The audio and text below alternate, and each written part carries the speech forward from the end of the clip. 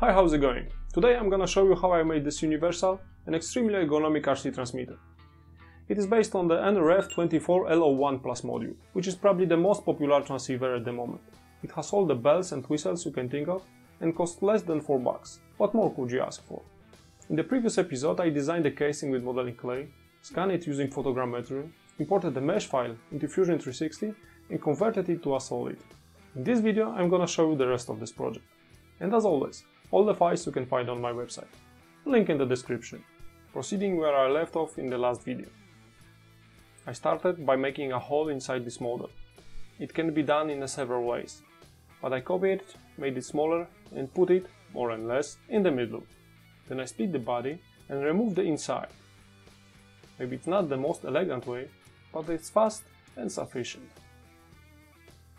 Then I cut the model in half for easy access to the interior. After all, I somehow have to put all the components inside. And I don't have as much skill and patience as these guys who build ship's models in the bottles. The next step was to prepare the trigger. To do so, I did a cutout in front of the case, and then the rest of the modeling process took a long time. It was full of ups and downs, trials and errors, joys and sorrows. I'll spare you all of that and speed up this part. You're welcome.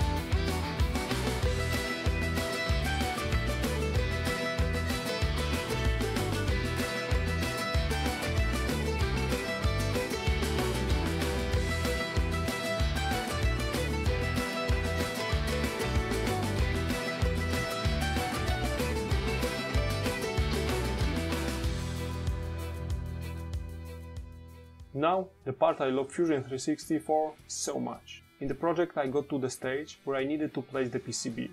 I didn't have to define the shape elsewhere and then redraw it here. I could have done the exact opposite.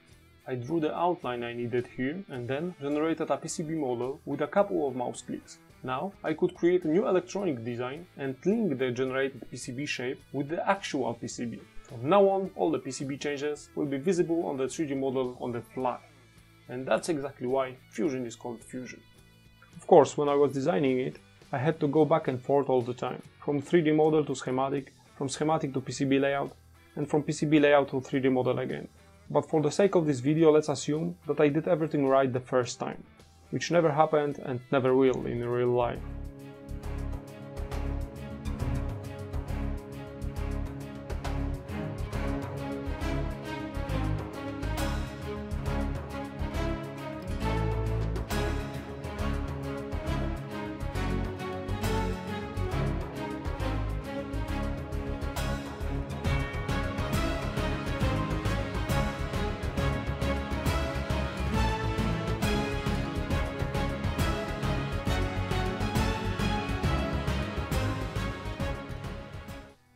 I sent the finished PCB design a Gerber files to the JLC PCB, who happens to be a sponsor of this video, and I'm very grateful for that. I've been using their services for a long time, long before they wanted to sponsor me, and I couldn't recommend them more.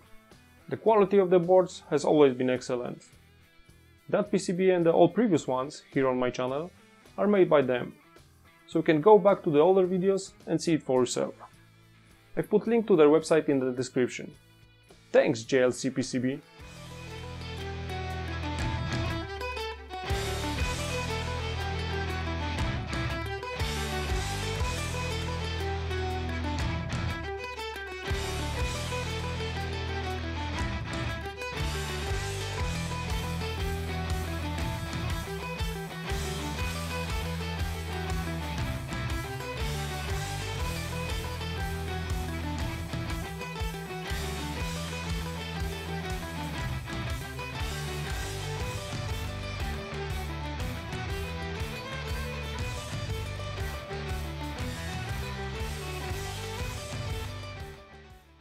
Of course I wouldn't be myself if I hadn't made a few stupid mistakes.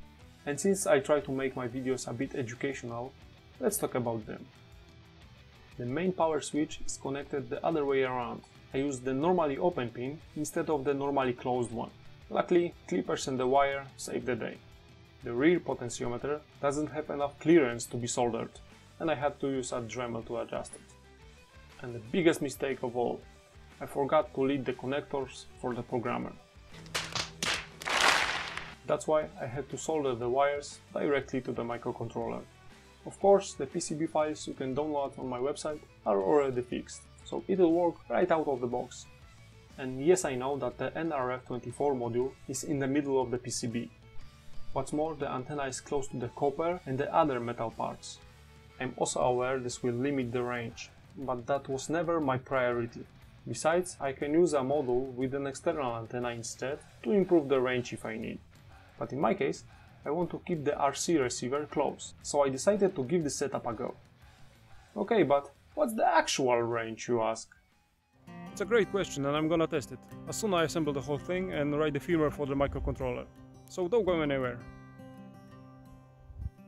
After soldering the PCB, I printed the housing and put it all together.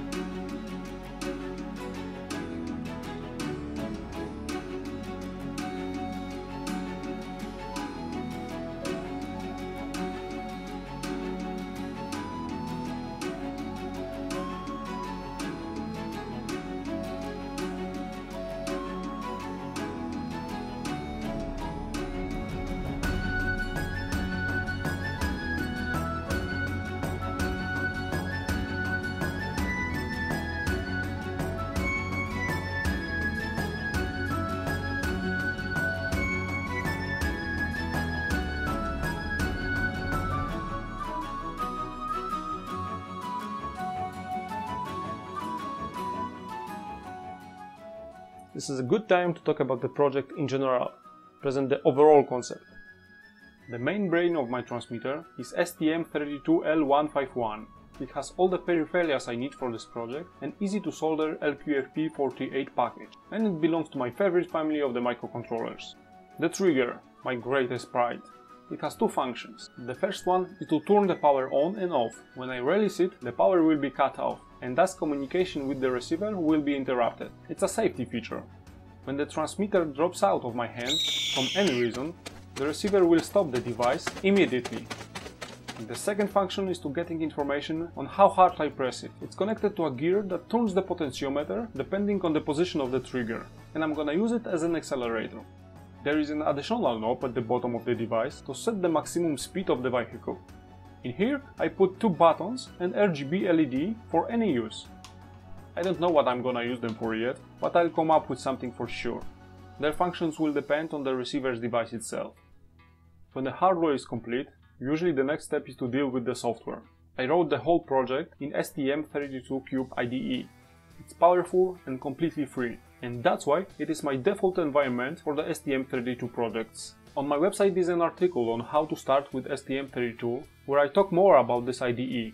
It's a complete tutorial on how to start with that family of microcontrollers. If you already know Arduino, learning about STM will be a piece of cake for you.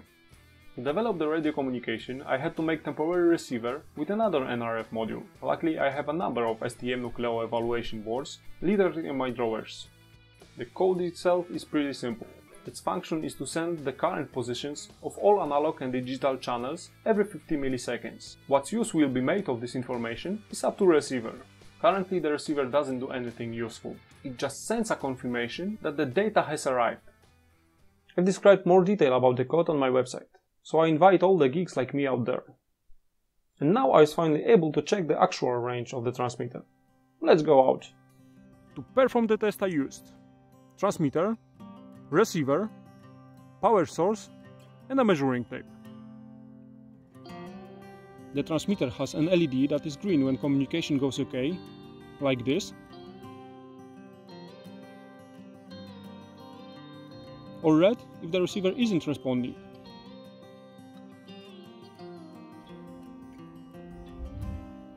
The test procedure is straightforward. I'm gonna move away from the receiver and check when the LED changes the color to red. Let's go!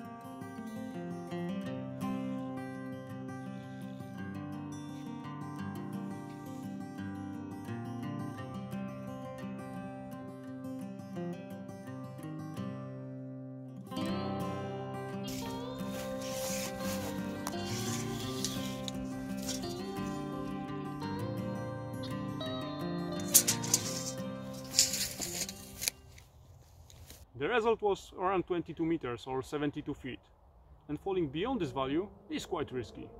Okay, but the color changing LED isn't very impressive, so let's go back to my shop and check how it really works. A Nucleo board, aka receiver, is connected to the PC via USB cable, and its only job will be to receive the data and display it on a nice looking chart.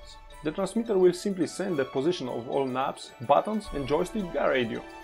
So, let's check how it works.